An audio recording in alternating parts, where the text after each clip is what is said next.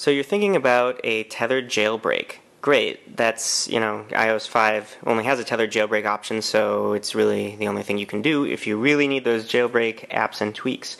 However, it looks all well and good right now when you can open Cydia and, do whatever you want. But the problem is that a lot of stuff still doesn't work because there's no official jailbreak release and people are still updating their jailbreak apps and tweaks for iOS 5. Come on, Cydia, we don't care.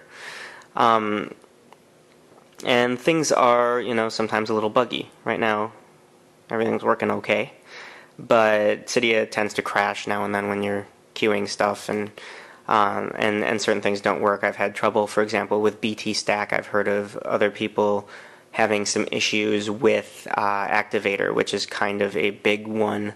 If you're familiar with Activator, it's used in a lot of different jailbreak apps and tweaks, so you need to, that compatibility is kind of important.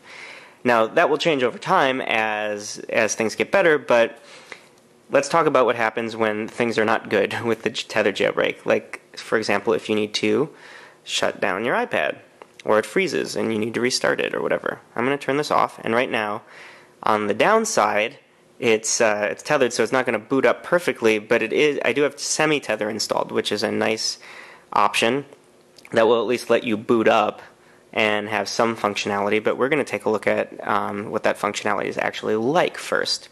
And then after we do that, we will take a look at the booting tethered process, which, you think, okay, I have to plug it in and press a button.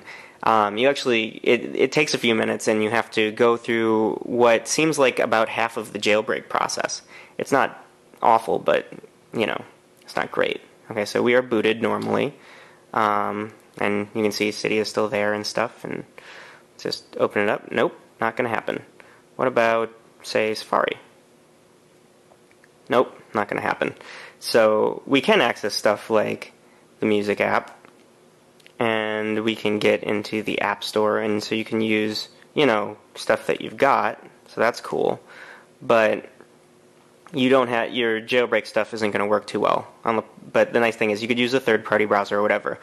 Okay, so now let's see what we have to do to boot this thing tethered. First, take care of the tethered part, make sure that it's connected, and then you want to make sure your device is off, which it probably is if you are trying to, do a tethered boot. So off it goes.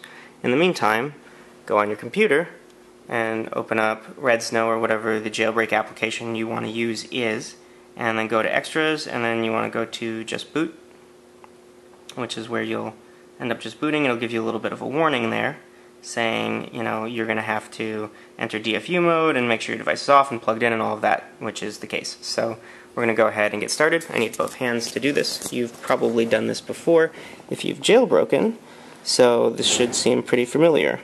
Now to do it, you need to put on the power button and hold down the home button when you see the Apple logo, and then you're going to wait about 10 seconds, and after 10 seconds you're going to let your finger off of the power button. That's going to happen when the Apple logo goes away. You're going to continue holding down the home button, however, and you're going to do that until you see on your screen that your iPad, iPhone, or iPod Touch is getting exploited with Lime Rain or whatever. And then it's going to wait for a reboot. Your iPad's going to reboot. It flashed for a second. You missed that. And there is the jailbreak pineapple. So there it is properly. So there we have it. We are booting tethered. It takes a minute and a little bit of effort on your part, but if you're really desperate for that jailbreak, well, there you go.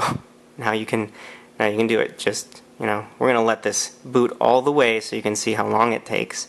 And this is what you're going to be dealing with if you decide to jailbreak tethered. If that's cool with you, then excellent. I'm just trying to think of things to say until it boots. There we go.